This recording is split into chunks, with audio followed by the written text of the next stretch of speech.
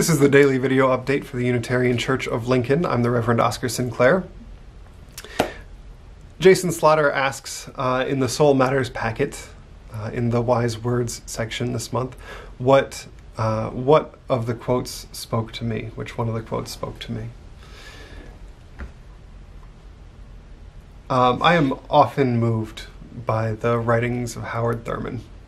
And in the Soul Matters packet on Becoming, there's this quote from him. "Do not ask what the world needs. Ask what makes you come alive and go do it. Because what the world needs is people who have come alive."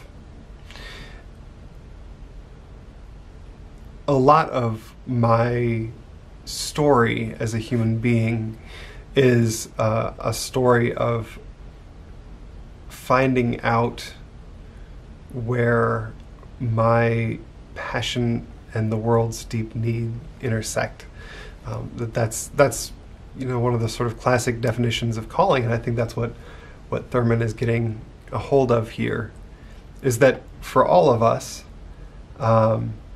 there's an intersection between the thing that we are passionate about, the thing that we are moved by, and the world's needs. The place where we are most needed is where those two things match up.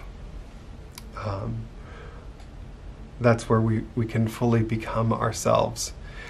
I'm relatively lucky in that I found that early on and with some clarity, but I think it's there for most of us in one way or another.